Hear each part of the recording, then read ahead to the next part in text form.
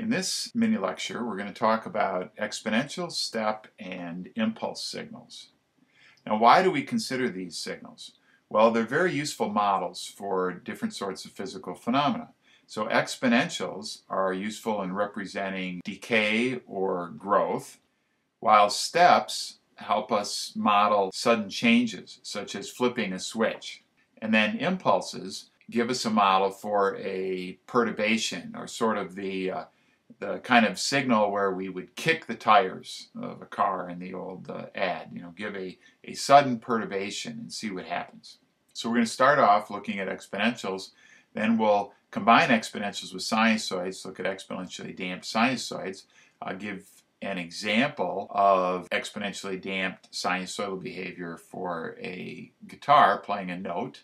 Then we'll quickly introduce steps and impulses. A continuous time exponential takes the form of x of t equals a e raised to the negative b t power. Sometimes we can write that in longhand using the exp notation instead of just the exponential. The shape of the signal depends on the value of b. If b is greater than 0, we end up having a signal that decays with time. And actually, the rate of decay depends on how big b is. If b is a number that is close to 0, in other words, it's slightly positive, then the decay is fairly slow, where if b is a large number, the decay will be much faster. On the other hand, if b ends up being a negative, so then in the exponent we have a positive term as t increases, then we have a growing phenomena, a growing exponential. Okay, and again, the rate of growth on this is going to depend on the value of b. The more negative b is, the faster this is going to grow. Now, in discrete time, we get a similar behavior. In this case, we can think of a discrete time exponential x of n. For analogy with the continuous time case, we could write it as a e to the negative bn.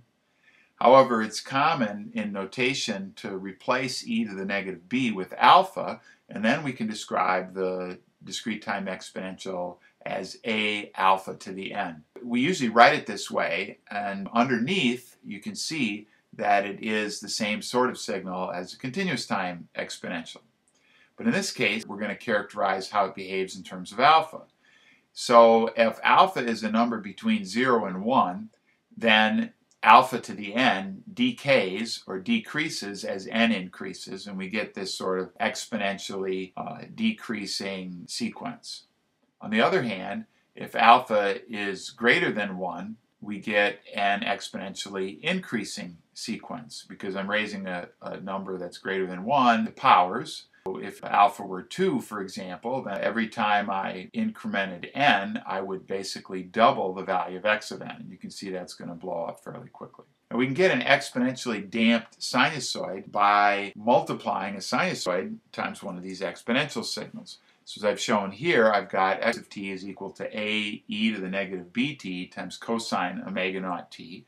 And if I were to graph that, you can see that I have the sinusoidal oscillatory behavior, but there's an exponential decay, in this case because b is greater than 0, on top of that sinusoid. We get the same sort of thing if we go to the discrete time case, where I'm going to write it as a alpha raised to the nth power times cosine of omega naught n. Again, we get the oscillatory behavior associated with, say, a cosine in this case, although it has an envelope or a damping factor that looks like an exponential. And of course, you can get variations on this. We can use a sine function instead of a cosine. We can consider alpha greater than 1 or b less than 0 to get growing damped sinusoids. So we're going to look at an example of a signal like this that occurs in the real world by what happens when we pluck a guitar string. And so we're going to look at the envelope of how that sound decays, and we'll fit that with some exponentials. And we'll see what happens then if we use some exponentials to approximate that note with a damped sinusoid. So in the top panel of this graph, I'm showing a guitar playing the note G. The blue represents the sound created by the guitar, and you can see that the note was plucked at approximately a half second. And if we zoom in on a section of this note from around 2 seconds, you can see the fine structure in the lower panel of this note. Looks sort of periodic. We know it's not exactly periodic because it has this decay on it, but over short intervals it looks periodic. Now, the other thing I'm showing in the top panel is what I'm calling the envelope of this note, which we're approximating with this red curve. Now, I obtained that red curve by taking the magnitude of this signal and then smoothing out the fluctuations in the magnitude. And then you can see the fact that it's smoothed here by noting that it doesn't exactly follow all the fine structure in the guitar note, but nevertheless it should be sufficient for our purposes here. Now I'm going to play that sound for you. Okay, we'll do that again.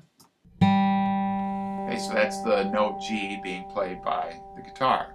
Now what I'm showing in this graph is taking that note, which now is depicted by the green signal. I'm going to take that note and I'm going to fit some exponentials to its envelope. And what I noticed when trying this is that actually one exponential doesn't really describe the behavior over the entire duration of the note. Turns out that the decay is a bit steeper in the first portion, and then the decay kind of tapers off more slowly in the second portion. So what I did was I fit the envelope of this signal using two different exponentials. So the decay in this first exponential is greater, and then the decay is more gradual in the second exponential. So the combination of these two does a pretty good job of describing how the amplitude decays. So in this graph, I've synthesized a note G by taking a sinusoid and applying those exponential damped behavior to that sinusoid. So in the top panel, I'm showing the synthetic note that I created using a sinusoid by applying my exponential envelope to that sinusoid. And then we'll zoom in on the section around 2 seconds in the middle panel. And just for reference, you can see the original note from the guitar in that interval in the bottom panel. And the amplitude's right, and it's about the same period. The fine structure is not present because we're only using a single sinusoid. If I were to use additional harmonics, as we showed with the saxophone note in a previous lecture, then I could do a better job of capturing the fine structure. So let's listen to this now. That's the original note by the guitar. Here's my synthetic one. So the synthetic note doesn't have all the structure, the rich harmonic structure, and hence doesn't sound quite like a guitar. And again, if we were to add additional harmonics in, we could do a better job of approximating the original guitar note. So let's talk next about steps. And here I've given the equation for a step. Let's call it S of n.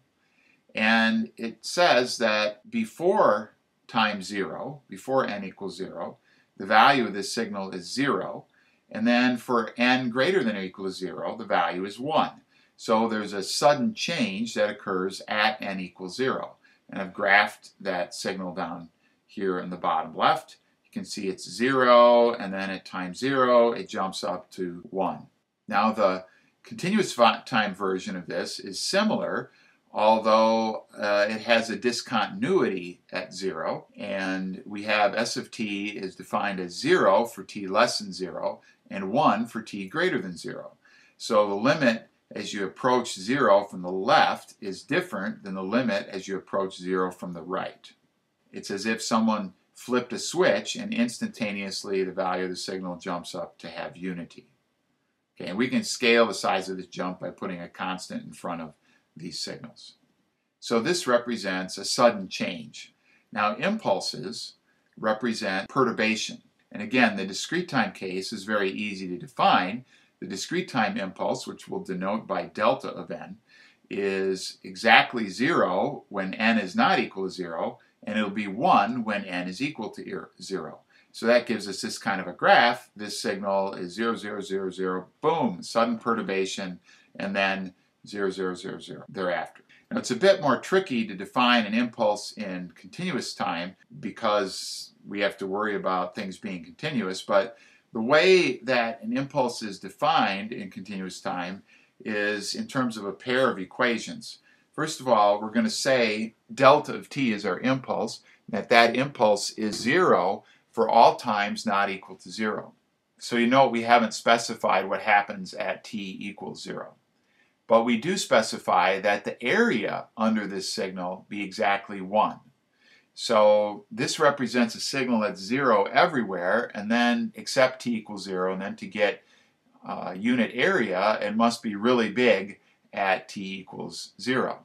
So we usually draw this as shown here by an upward facing arrow, and oftentimes we'll put a symbol next to the arrow like the 1 that's shown here to indicate that the area under this impulse is unity. If I put some other number here, like if it were 10, then that would indicate that the area under this impulse is 10. So continuous time impulses are known as generalized functions, and they have some unique properties. They're infinitesimally wide and effectively infinitely tall. And we can think about that in terms of a rectangular function that has unit area, as I've drawn here, calling this f sub delta of t, where capital delta is related to the width of this rectangular function. So it turns on at minus delta, goes up to an amplitude of 1 over 2 delta, and then turns off at delta. So this function has width 2 delta, height 1 over 2 delta, and therefore has unit area. And we can visualize an impulse as the limiting case as the width goes to 0 of this function. And that gives us a sequence of taller and taller, narrower and narrower rectangles. And the limit, as the width goes to 0, we have our impulse. Now, a mathematician would only write the impulse function in continuous time underneath an integral sign, because that's really the only place it's truly meaningful, as engineers oftentimes were not quite so precise in how we use them, and usually that works out fine. Now, one very important property of the continuous time impulse is the so-called sifting property. That is, if I integrate some function f of t against an impulse which is located at t0, so in this case the impulse is going to be on at time t0 and it's 0 everywhere else. If I integrate this product, I pick out the value of the function at t0. We've looked at exponential signals. Those are capable of representing natural growth or decay phenomena. We can exponentially damp sinusoids, and in that case we get growing or damp or decaying oscillatory behavior. Steps are signals that allow us to represent switching behavior, and then impulses give us this idea of having a perturbation.